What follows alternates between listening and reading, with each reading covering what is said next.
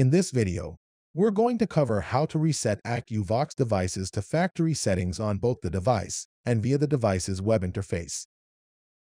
If you're working with Akuvox or planning to do so, it's crucial that you collaborate with Global Visions Inc. If you are a property manager, we will help ensure that you're working with a genuine, certified installer. If you are an installer or looking to become a certified installer, we will ensure that you are purchasing through an authorized distributor who provides the best technical support to ensure your success.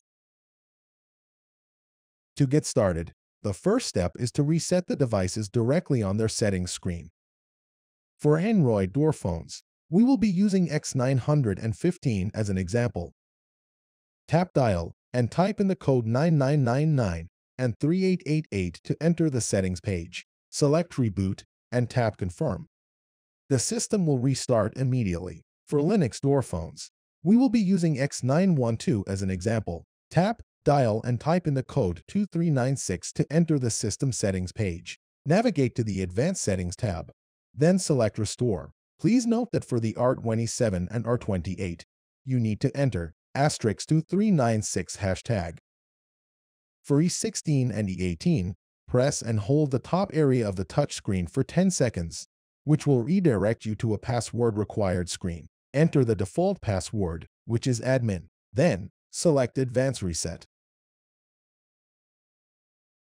For indoor monitors, we will be using the ID83 as an example. To enter the Advanced Settings screen, tap More Settings, then enter the default password, which is 123456. Select Reset and then select Confirm to reset the device. The second method is to use the device's web interface. All devices can be reset to factory settings via the web interface. Open a web browser and enter the device's IP address. Here, log in by using the default username and password, which are both admin. Under the Upgrade tab, navigate to the Basic Upgrade. Locate Reset to Factory Setting, then select Submit to restore the device. The third method is to reset by hardware. For devices with a physical reset button, press and hold the button for about 5 seconds.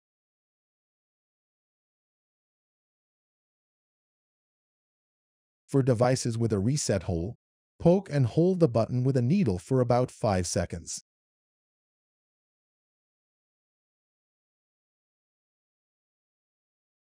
The fourth method is to reset by short-circuiting input and GND ports. Devices include the R20 series, 2-wire R20 series, E12, R27, and R28. Please note to turn off power supply before connecting the device ports. For this example, we will use the 2-wire R20.